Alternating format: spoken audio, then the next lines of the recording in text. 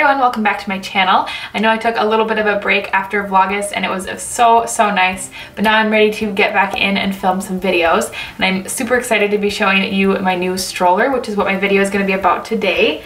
This is the Urbini Reversi stroller in the special edition or heather gray color, and I got this from Walmart. I am so in love with this stroller. I wasn't actually sure that I was going to make a video about it because I was actually planning to do an unboxing video, and then I just decided, you know, I'd rather wait and make a video on it if I actually really enjoy it. So that's what I did, and I am honestly so in love with it. So I wanted to show you guys some of the things that I like about the stroller. I wanted to do like a demo to show you how it folds up, how small it is, things that I like about it, things that I don't like about it. And then I also thought I would show a little bit of a size comparison of this stroller along with a couple of my other umbrella strollers and then a couple of my other like larger strollers. So yeah, if you're interested in seeing a little more about the Urbini Reversi stroller from Walmart, then please keep watching. So first I thought I would show kind of like a size comparison. I filmed some clips outside right before doing this. So basically I showed it alongside a smaller umbrella stroller, alongside a tiny umbrella stroller, like probably the smallest stroller you can find. I also showed it alongside the Graco Connect lightweight stroller. It's a couple years old, but I think they have another one that's comparable. It's kind of like their compact light stroller. It's probably most comparable in size to that one. And then I also have a Graco, I think it's like Metropolis all-terrain stroller. So as you will see, it kind of is in like middle of the road as far as size of all of my strollers, but it's definitely like very narrow, which is the best thing for me that I was looking for as far as being able to get through doorways. So that is kind of the size comparison, and then I will show you guys how this bad boy works and some of my favorite things about it and some of the things that I do not like about it. Okay, one of the things that I love, the very generous canopy. This piece is like the front panel, and it actually can fold all the way back in, and then you can't even tell that it's there.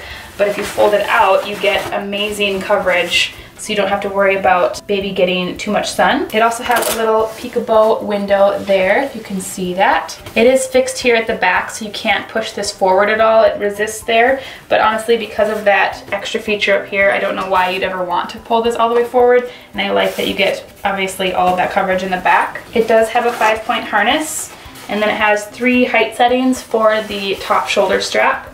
I really like the way that these click together, so they kind of like connect to each other, and then it'll stay like that, and then it connects to the like crotch piece there. I actually really like the basket. One of the things that people complained about when I read some reviews was that that top bar prevents being able to get into the basket very easily, and I actually kind of like it because it almost creates like a little shelf here to put some items, and then you have your basket, and even though you can't access it from there, it does have a little zipper here. I was actually able to fit my Lily Jade Shaylee in here and a sweatshirt and a bunch of other stuff, so it's actually a very spacious basket, and I really like it. The wheels in the front do have the option of clicking to be in a fixed straight position. I would never do that because I really like to be able to have like the zero turning. Something I do not like about this stroller is the cup holder. It is so lousy. In fact, the first day we used this, my cousin had a drink on it and the whole thing spilled because this thing just came right off. It says it has a 1 pound capacity, but honestly, like, it's kind of flimsy, and even though it's clicked in there correctly, I would never put anything in here besides like a really lightweight drink that has a cap on it. What I have been using is this little parent console that I got off Amazon. It has 2 cup holders, a little zipper pocket, and then a compartment in the middle. And this works really well on this, so this is what I've been using. I will link this down below if I can find it. The only other thing that I don't love about it is that I found that it does not go backwards all that easily, which is not a big deal. Every once in a while when you have to pull your stroller backwards, like through a doorway or something, I notice it doesn't glide nearly as nicely as it does going forward. One of the things I love about the stroller is that it has the brakes here, and they're super easy to use. Like, even with bare feet, it's not a big deal to click them up or click them down. And then one of the coolest features, obviously, being that it is a reversible stroller, is that if you pinch these sides in here, you can lift the whole seat out and then have it rear facing.